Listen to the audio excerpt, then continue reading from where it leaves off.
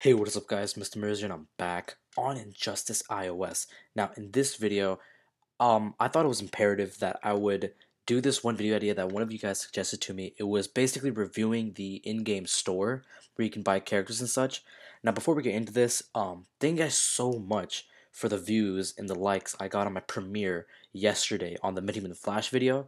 You guys showed immense support, so I just want to thank you guys for that. Also, I do sell hacked accounts on Injustice for a very cheap price. So if you guys are interested in my hacked account for Injustice iOS, then contact me on Instagram. My Instagram will be in the description down below. This video is going to be a little boring, just a little bit. We're not going to be doing any battles. I'm just going to explain how, like, for a beginner at least, what you're going to be doing in the store mostly, alright? So the first thing we're going to talk about are booster packs. The booster packs are good and terrible at the same time. Here's what I'm talking about. These $20, $10, $5 packs, never buy them. And I'm talking about never. Just never buy them. They're not worth your time. Don't give WB your money because they're overcharging you, alright? So don't do that, alright? Now, there are some packs, like the Challenge Booster Pack, which I highly recommend. The Challenge Booster Pack is great. The Gear Locker is also great. And I haven't seen this booster pack in a while, but the Arkham pack is also great. It's 750,000 credits, but it's my favorite booster pack in the game. It's like a limited time booster pack, but if you guys see it on the store, save up your money and buy it, alright? And then the Nith Metal packs are also great. I would never buy the $200 one. Buy the 800 one because this has a higher drop. So just save up your money and then do that. All right. Now the next thing we're going to talk about is the in-game store. The in-game store is actually a place of gods. All right. Now we're gonna break this section into three parts. So the first part is gonna be bronze. Second part will be silver. The third part will be gold. The gold part is a little more intricate. There's a lot of gold characters in the game, but we're going to be specifically talking about the in-game gold characters, not the challenge gold characters. So the bronze characters, simple, all right? I think Insurgency Deathstroke is the best bronze character. Um, Maybe. I think he's the best one. I do think Prime the Flash is also great because, believe it or not, all the Flash characters have a glitch where you can just tap twice and then tap twice again. Keep tapping twice, like tap tap tap tap tap tap. Keep doing that, and you're doing infinite damage. The enemy can't block. So I do think Prime the Flash or Insurgency Deathstroke are probably tie on this one. I think these two characters are great. So yeah. Um, as far as we're talking about other gold characters, Harley Quinn is a great pick. I would highly recommend Nightwing. He has a fast move set.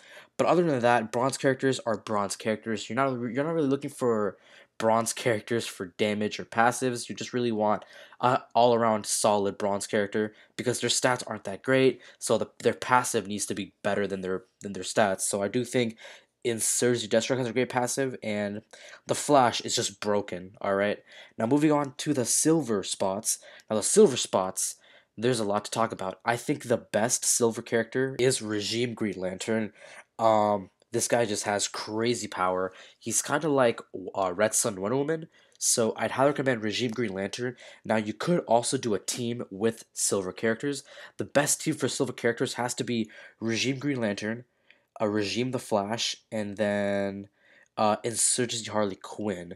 Insurgency Harley Quinn is just great. So all three of those characters that I just mentioned, they do great synergy. So I'd highly recommend those three silver characters. Now, as far as it goes for these other ones, they're good, but they don't do synergy. Like some of them do synergy, some of them don't. Like, Cyber right here, he only does stuff for himself, I guess you could say. You want characters. Now this goes for all tier characters, all right? You want characters that are going to do synergy for your whole team, all right? It doesn't matter, all right? That's why they have red sun characters. Now, for silver and bronze characters, there is no team, all right? You got to find characters that are going to do synergy. And guess what?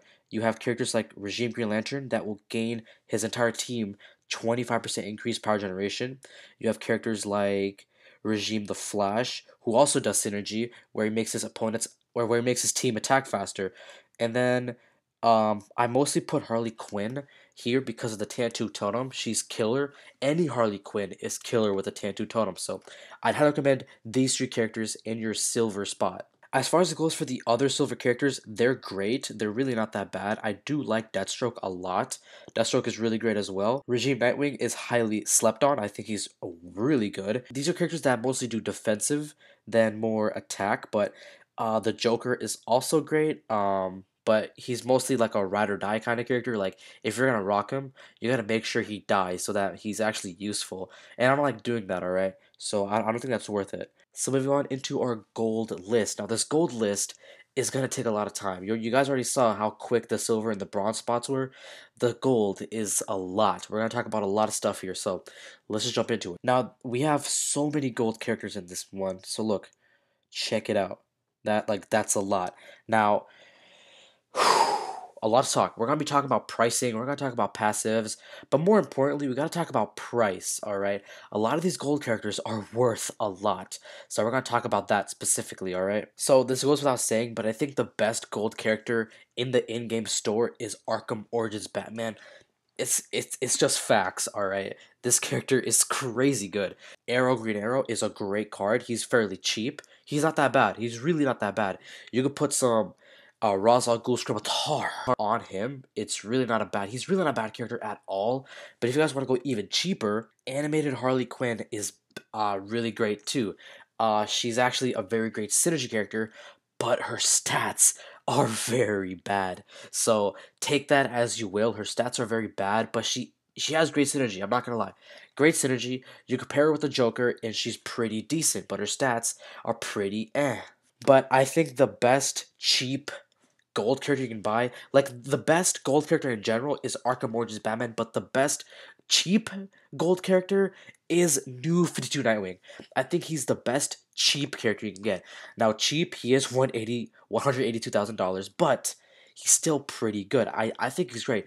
He has, I guess you could say, a Cloak of Destiny kind of passive, kind of, but just scratch the stun chance. Scratch that, and he does so much damage anyway. So I think he's a great cheap card. If you guys want like a great card, fast. He's incredibly fast. He has a great special too. You know, a great passive, and also very solid stats. His stats aren't that bad. So I think the best cheap gold character is New 52 Nightwing. Now this goes without saying, but there is another gold character. His name is the Killing Joke Joker. Um, this character is weird. I don't know what to think of him. He's just like the odd one out, I guess you could say. So here's the thing. He cost 60 alliance points, right? Instead of buying him at 60 alliance points, you could buy support cards for your characters. Like check it out. If you sort of by character, you can see you can buy health for all your characters. Better yet, you can buy damage for all your characters. Look at that.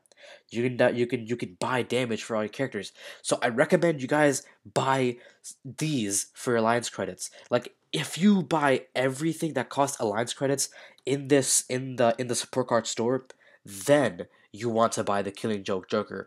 But I'm being honest to God, the Killing Joke Joker is not that great. He's just a card. He's like he's only good when he's dead, and I don't like that. I really don't like that. So I'd rather spend your money on support cards that cost alliance credits. They're well worth your buck. So make sure you guys do that instead of buying the Killing Joke Joker. Doomsday is pretty good.